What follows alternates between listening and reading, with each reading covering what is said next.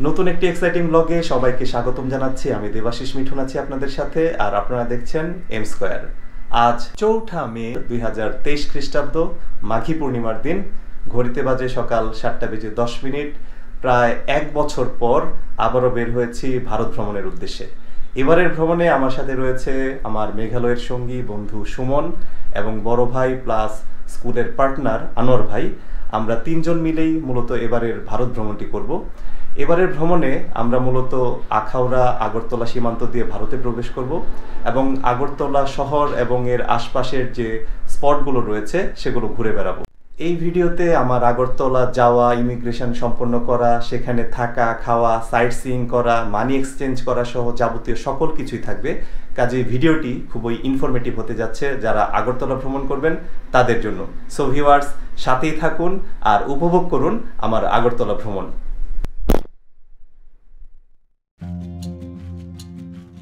বাসা থেকে বের হয়ে অটোরিকশা ঠিক করতে করতেই ঘড়িতে বাজে সকাল 7:30। আগরতলা ভ্রমণে আমাদের জনপ্রতি খরচ হয়েছে 5,882 টাকা করে। এই খরচের মধ্যে আগরতলা যাওয়া আসা, ট্রাভেল ট্যাক্স প্রদান, খাবার দাবার, হোটেল ভাড়া ও আগরতলার বিভিন্ন স্পট ঘোরার যানবাহন ভাড়া ইনক্লুড ছিল। আমার আগরতলা সিরিজের প্রতিটি পর্বের খরচের হিসাব আলাদা আলাদা করে ডেসক্রিপশন বক্সে দিয়ে দিলাম, চাইলে সেখান থেকে চেক করে নিতে পারেন। আমরা আমাদের যাত্রা শুরু করেছি কিশোরগঞ্জ থেকে, আর কিশোরগঞ্জ থেকে আখাউড়াগামী কোনো সরাসরি যানবাহন নেই। কাজে আমরা অটোতে করে এখন যাচ্ছি সিএনজি স্ট্যান্ডে। সিএনজিতে করে এখান থেকে যাব ভৈরব এবং ভৈরব থেকে অন্য কোনো যানবাহনে চড়ে যাব আখাউড়া। আর ঢাকা থেকে যারা আখাউড়া যাবেন তারা বাসে বা ট্রেনে করে খুব সহজেই আখাউড়া যেতে পারবেন। সিএনজি স্ট্যান্ডে পর্যাপ্ত লোক না থাকায় আমরা 32 বাস স্ট্যান্ড থেকে অটোরিকশায় চড়ে 1400 বাজার থেকে সিএনজিতে উঠলাম। 1400 বাজার থেকে ভৈরব পর্যন্ত সিএনজি ভাড়া নিল জনপ্রতি 100 টাকা।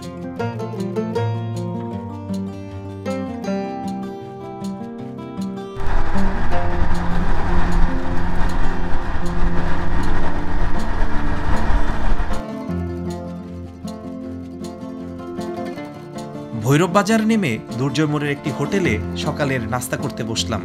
নাস্তায় সুমন নিয়েছে ডিম খিচুড়ি, আমি আর আনোয়ার ভাই নিয়েছি রুটি ও ডাল সবজি। দুর্জয় মোড়ে অসংখ্য মোটরসাইকেল দাঁড়িয়ে থাকে ভৈরব থেকে সৈয়দ নজরুল ইসলাম সেতু পার করে আশুগঞ্জ পর্যন্ত যাবার জন্য। ভাড়া নেয় জনপ্রতি 30 টাকা, কিন্তু আমরা মোটরসাইকেলে না উঠে সিলেট বিয়ানীবাজারগামী বাসে উঠে পড়লাম ব্রাহ্মণবাড়িয়া বিশ্ব রোড পর্যন্ত যাবার জন্য। ব্রাহ্মণবাড়িয়া বিশ্ব রোড পর্যন্ত বাস ভাড়া নিল জনপ্রতি 50 টাকা।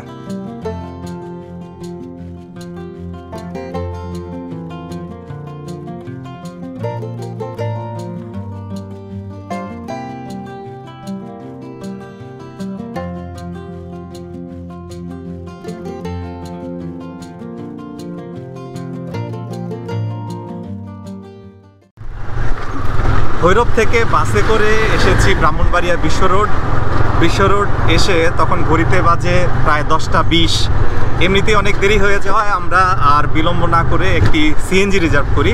সিএনজি ভাড়া নিয়েছে আখাউড়া বর্ডার পর্যন্ত 500 টাকা। ব্রাহ্মণবাড়িয়া কুমিল্লা মহাসড়কের ভাঙা রাস্তায় ঝাঁকুনি খেতে খেতে আমরা চলেছি আখাউড়া চেকপোস্টের দিকে।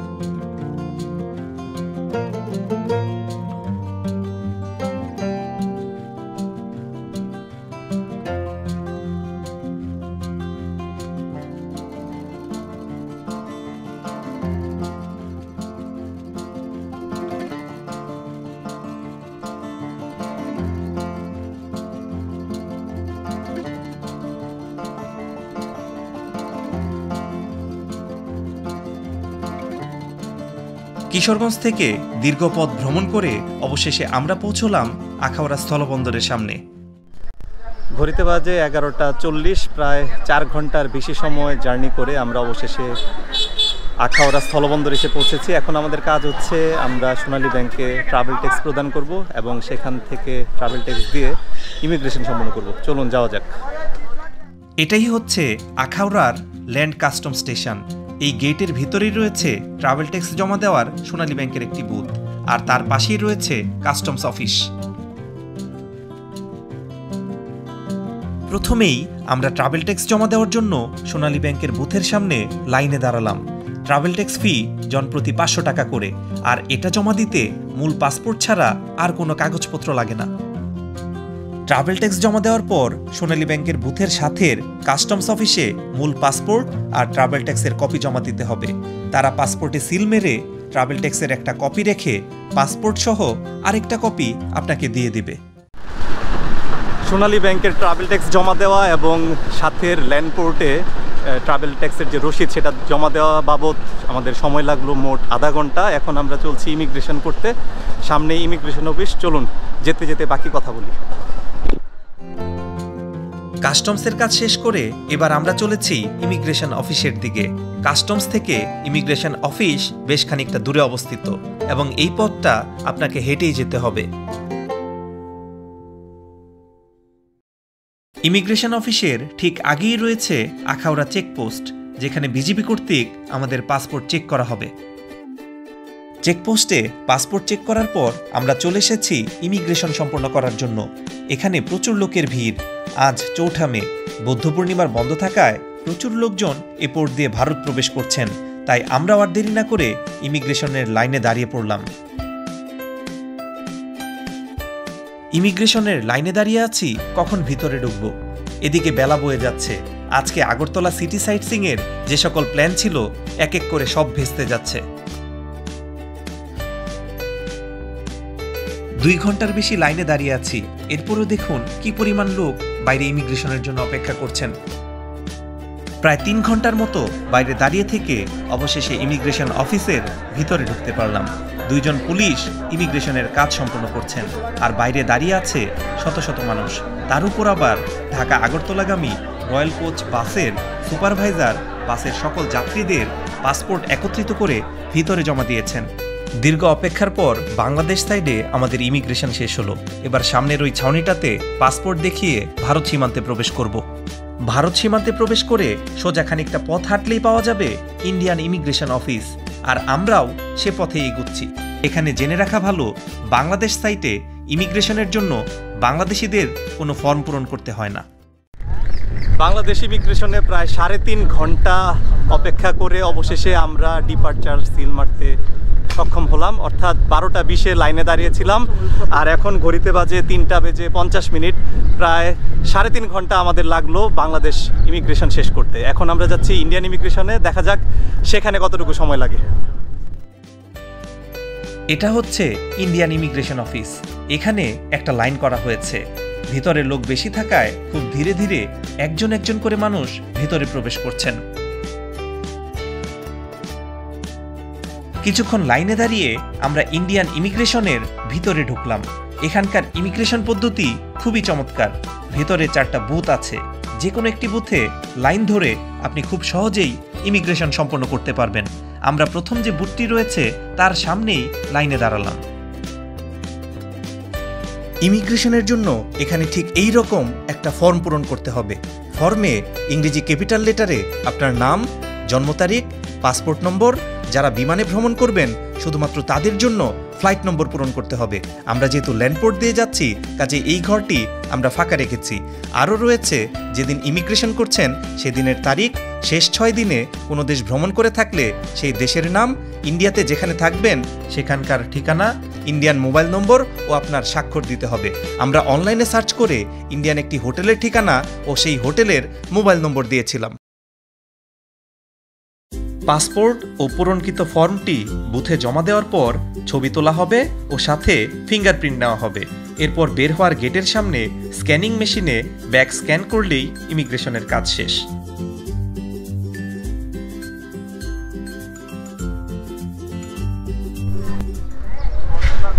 ঘড়িতে বাজে 5:20।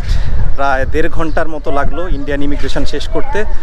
এখন যাব আগরতলা শহরে। সেখানে গিয়ে আগে দুপুরের খাবার খেতে হবে এবং খাবার খাওয়ার পর রুম ঠিক করতে হবে রাতে থাকার জন্য।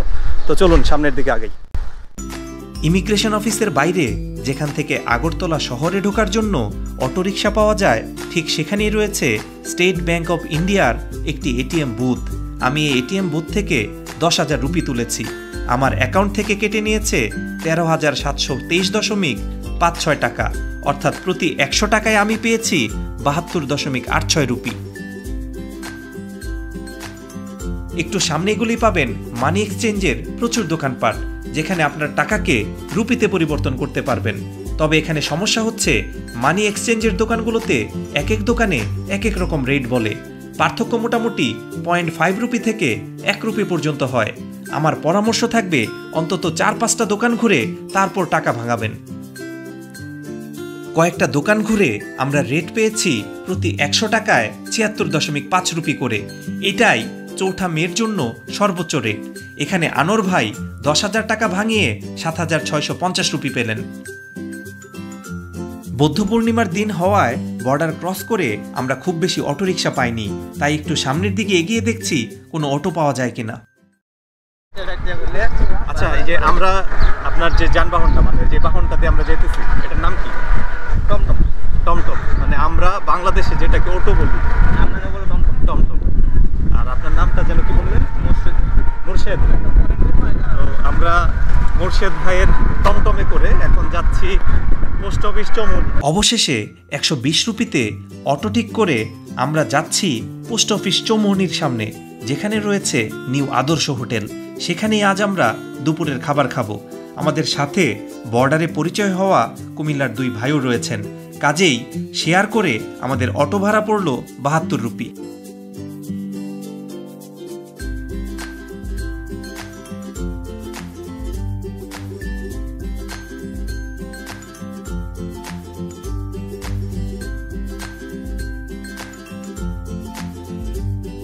সুন্দর এবং পরিচ্ছন্ন শহর আগরতলার বর্ডার থেকে শহরের প্রবেশের মুখেই পড়বে এই ফ্লাইওভারটি।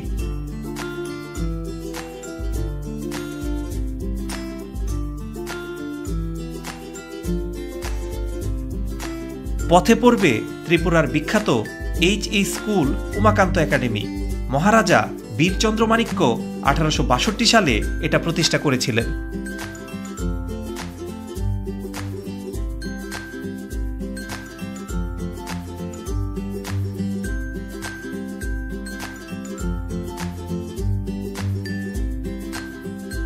আরও চোখে পড়ল ইন্দিরা গান্ধী মেমোরিয়াল হাসপাতাল, মানে IGM হসপিটাল।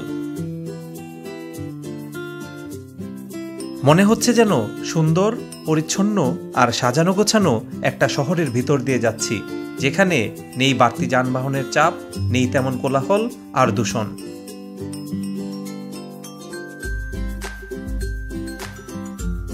মুর্শেদ ভাইয়ের সাথে কথা বলে তাকে খুবই আন্তরিক বলে মনে হলো, তাই তার নম্বর আমার ভিডিওর ডেসক্রিপশন বক্সে দিয়ে দিলাম। চাইলে স্বল্প দূরত্বের জায়গাগুলো তার অটোতে করে ঘুরতে পারেন। অটোতে করে প্রায় 30 মিনিটের মতো লাগলো পোস্ট অফিস চৌমুহনীর নিউ আদর্শ হোটেলের সামনে পৌঁছাতে।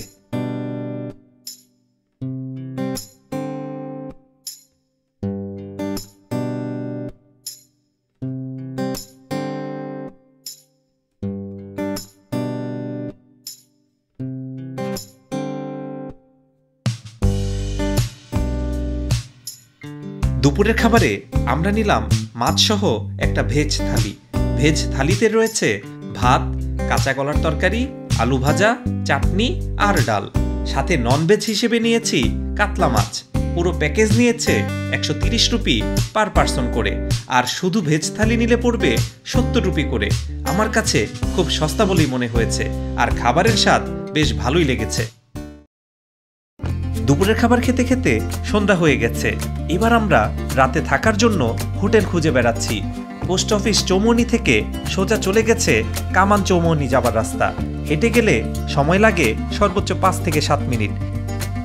এই রোডের 2 পাশে রয়েছে অসংখ্য দোকানপাট, যার মধ্যে রয়েছে বেশ কিছু ব্র্যান্ডের দোকান। সেনকো গোল্ড, শ্রী লেদার্স, খাদিম, উডল্যান্ড, কি নেই এখানে। তবে আবাসিক হোটেলের পরিমাণ খুবই কম। এই রোডে হাঁটতে হাঁটতে আমরা যে কয়েকটি থাকার হোটেল পেয়েছি তার কোনোটাই আমাদের পছন্দ হয়নি। তার অন্যতম কারণ 3 জন একসাথে ভালো থাকার ব্যবস্থা নেই, আর থাকলেও রুমে ওয়াইফাই নেই। হোটেল খুঁজতে খুঁজতে আমরা চলে এসেছি কামান চৌমুহনীর সামনে। এখান থেকে বামে মোড় নিয়ে কিছু দূর হাঁটলেই পড়বে উজ্জয়ন্ত প্যালেস। এত দূর যখন আসলাম, চলুন রাতের উজ্জন্ত প্যালেসের বাইরের অবস্থা দেখে আসি। এটা হচ্ছে উজ্জন্ত প্যালেসের বাইরের ভিউ। সাধারণত এটা খোলা থাকে সকাল 11টা থেকে বিকাল 5টা পর্যন্ত। আগরতলা ভ্রমণের শেষ দিনে আমরা উজ্জন্ত প্যালেসের ভিতরে প্রবেশ করব। কাজেই আগরতলা সিরিজের শেষ পর্বে এ সম্পর্কে বিস্তারিত থাকবে। পোস্ট অফিস চৌমনি থেকে উজ্জন্ত প্যালেস পর্যন্ত হেঁটে কোনো ভালো হোটেল না পেয়ে এবার আমরা চলেছি বটতলার কাছে। বটতলার ফ্লাইওভারের নিচে মদনমোহন আশ্রমের কাছে রাস্তার পাশেই হোটেল শারদায় 4র্থ তলায় একটি রুম ফাঁকা পাই। তাই আমরা আর দেরি না করে সাথে সাথেই রুম বুক করে ফেলি। হোটেল শারদার ঠিকানা ও ফোন নম্বর আমার ভিডিওর ডেসক্রিপশন বক্সে দেওয়া থাকলো।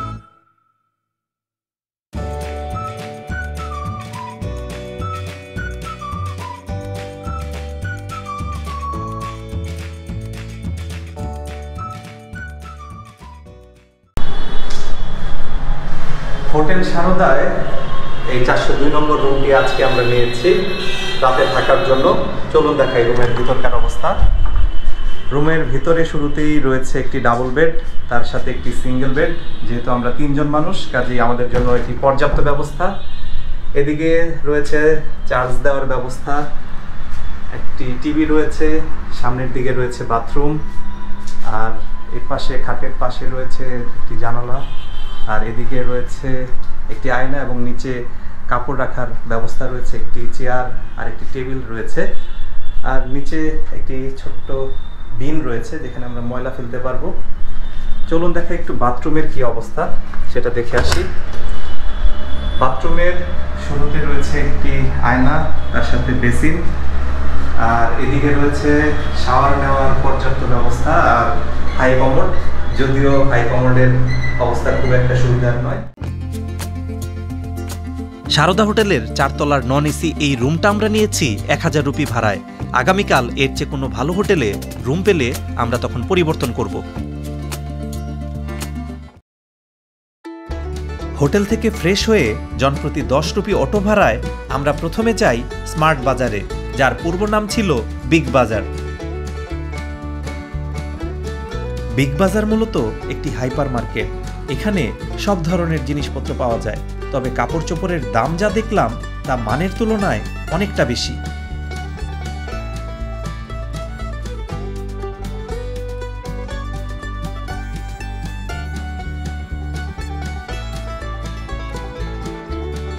বিগ বাজারে কিছুক্ষণ ঘোরাঘুরি করে ক্লান্ত হয়ে আমরা চলে যাই হোটেলের সামনে রাতের খাবার খাওয়ার জন্য। বটতলার কাছে রাস্তার পাশে একটি রেস্টুরেন্ট থেকে রাতের খাবার অর্ডার করি। রাতের খাবারে আমরা নিয়েছি রুটি আর এগ তরকা। প্রতি পিস রুটি নিয়েছে 10 রুপি করে, আর প্রতি প্লেট এগ তরকার দাম 80 রুপি। খাবারের স্বাদ ভালোই লেগেছে। হোটেলে প্রবেশের আগে হোটেলের সামনের একটা দোকান থেকে বাংলাদেশ থেকে নেওয়া 10,000 টাকা রুপিতে কনভার্ট করি। 10,000 টাকায় আমি পাই 7,650 রুপি। ঠিক একেবারে আগরতলা বর্ডারের কাছের মানি এক্সচেঞ্জের দোকানের মতো রেট, প্রতি 100 টাকায় 76.5 রুপি করে। এই দোকানের সাথে যোগাযোগ করে আগরতলা থেকে নিউ হাফলং, আসাম সহ আগরতলার দূরের যে স্পটগুলো রয়েছে সেগুলো ট্রেনে ভ্রমণের জন্য টিকিট নিতে পারবেন। তবে তার জন্য আপনাকে 15 থেকে 20 দিন আগেই যোগাযোগ করতে হবে, আর টিকিটের দাম পরিশোধ করার জন্য বিকাশ সহ বিভিন্ন ব্যবস্থা রয়েছে। আখাউড়া ইমিগ্রেশনের চরম ভোগান্তি, আর আগরতলা পৌঁছে সারাদিন ঘোরাঘুরি করে রাতের খাবার খেয়ে এখন হোটেলে ফিরছি। তাই প্রচণ্ড ক্লান্ত হয়ে আছি, তাই আজকের ব্লগটি এখানেই শেষ করতে হচ্ছে। দেখা হবে দ্বিতীয় পর্বে। সেই পর্যন্ত সবাই ভালো থাকবেন, সুস্থ থাকবেন, আর অবশ্যই এম স্কোয়ারের সাথে থাকবেন। শুভরাত্রি।